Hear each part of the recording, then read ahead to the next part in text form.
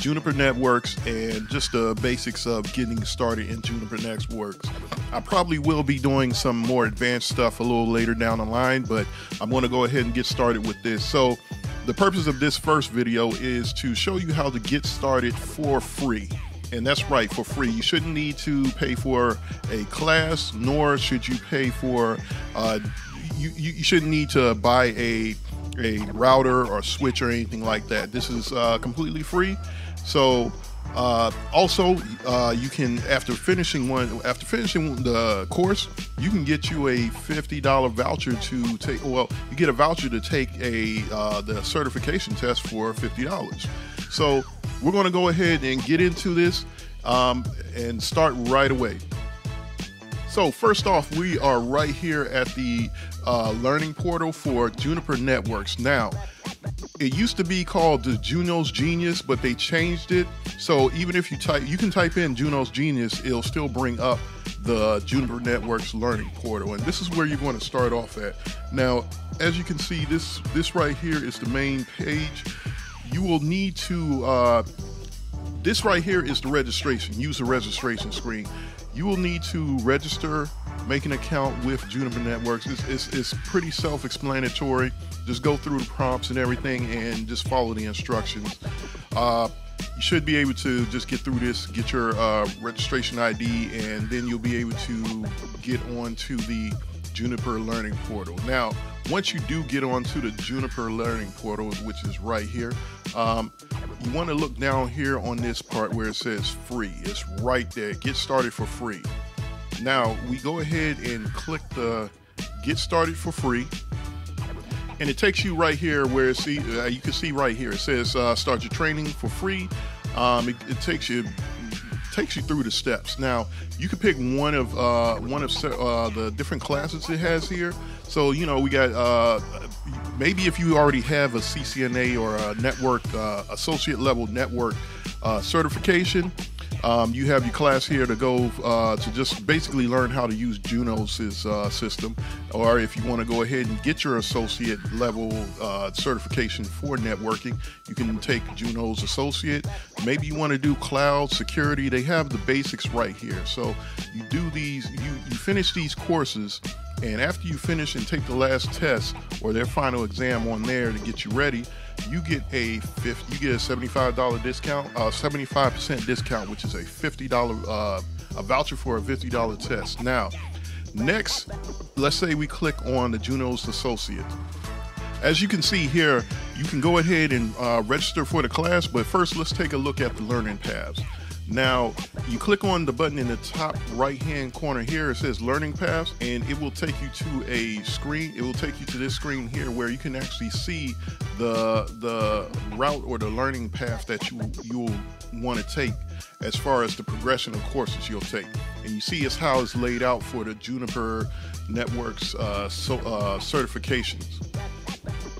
Now, if you go back to the subscription page or the registration page, you'll see a button that says subscribe.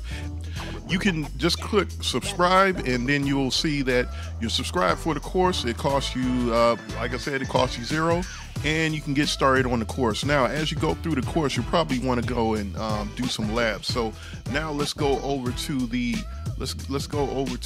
Juniper V Labs. If you've already, you should be able to go ahead and log into that with your Juniper account. If not, just go ahead and register there.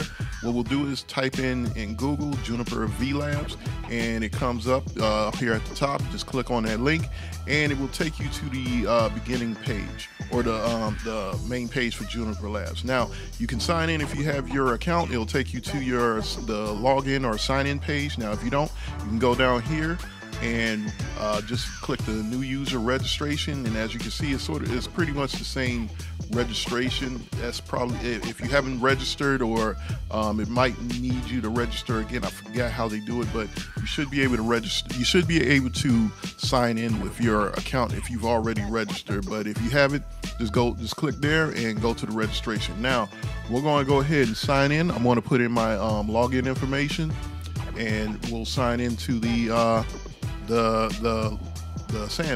sandbox.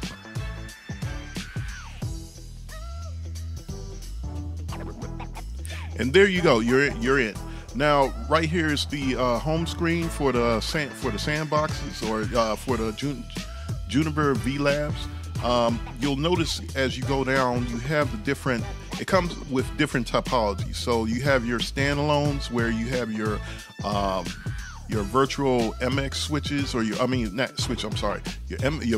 routers, the MX routers, virtual firewalls, and your virtual switches. Now you can go ahead and just go down and check. You also have topologies already set up, like switching, routing, security, and automation.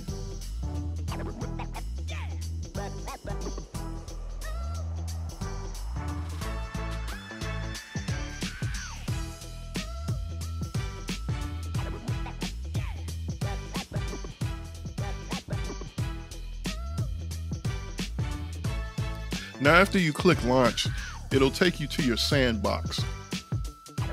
This is where your devices will be in your particular lab.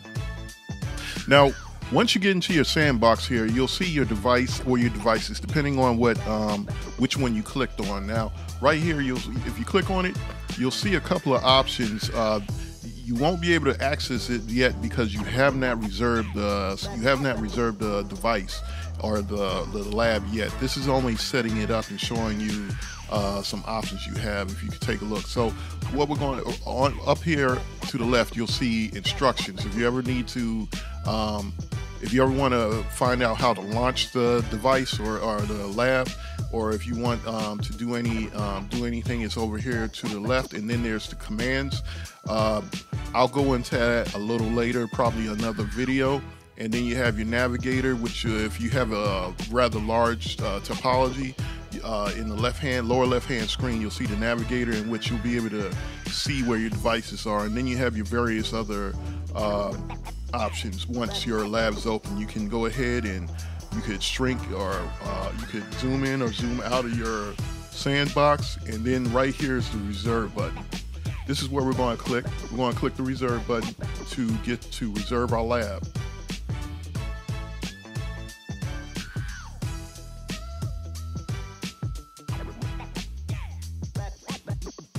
So I'm going to go ahead and click the button, click it right here, and once we click it, it'll start to reserve your lab. Now, this will take a couple of minutes.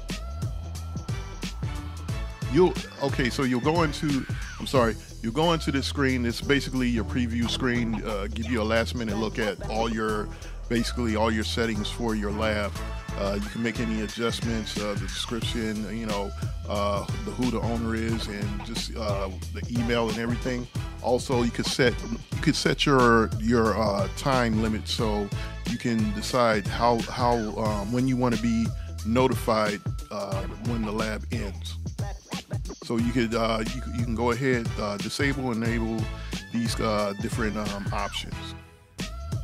We can go ahead and reserve the lab. These are some other options. If you need to mess with those options, then you pretty much, I think you'll know what you're doing at this point. Just go ahead and click the reserve tab. So as you can see, it's reserving the lab for us, or reserving the device.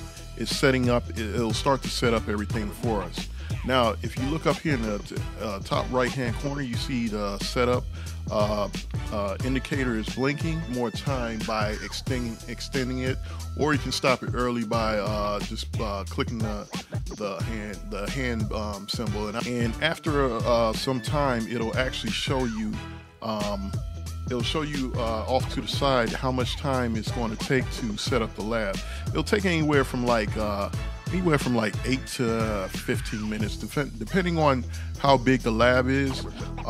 It'll show it, and you'll be able to see. So at that point, you can just go ahead, maybe go get some coffee, some tea, or something, or whatever or just go take a rest break to wait for the lab to be set up. And as you can see, as it's being set up, you can see the different, you see some more options pop up. This is where you'll go to get into your console. You have your SSH, your virtual console, and then you have some other attributes. The command, which is over here to the right hand screen, and like I said, I'll go into that a little bit later. So these are some of the options. As you can see, it's different. There's a couple more options once you reserve. So right here in the right hand screen, upper right hand side of the screen, you see setup is estimated at 9 minutes. So pretty much you at this point, like I said, just go ahead, take a break, and just give it time to do its thing. So we're going to go ahead and I'm going to cut the video off, and I'll come back once it's started and we'll go from there. Okay, so the lab has been set up, as you can see, and up here in the right hand corner of the screen where the setup tab was, you can see the indicator saying it is now active. And if you go over here to the left hand side a little bit, you'll see that we have 2 hours. Basically, the lab is about the lab itself is reserved for 3 hours. I took a little bit more time than the 9 minutes, so usually it'll be 3 hours you'll have for the lab. So go down and press, we'll go over here to the device and press the SSH, and boom, right there. You are in your device. That is it. Now you can go ahead and just go type away at your commands. This device is, I wouldn't say it's as functional. I want to say as functional, probably a little bit more than, definitely more than the packet tracer for Cisco. You could do a lot more on here, but this, you can definitely do everything you need to do as far as studying or practicing for the JNCIA. Even the next level, I believe you could do enough with that to pass. So I don't believe you will need to actually get any more functionality than this until you get to a little bit higher level in the certification. So for the first 2 levels, I believe you will be good to go with this. As you can see, you can type in some of the commands. I'm going to do, like I said, this is just to get you started, or at least get you to the point where you can get on here and try some stuff on your own.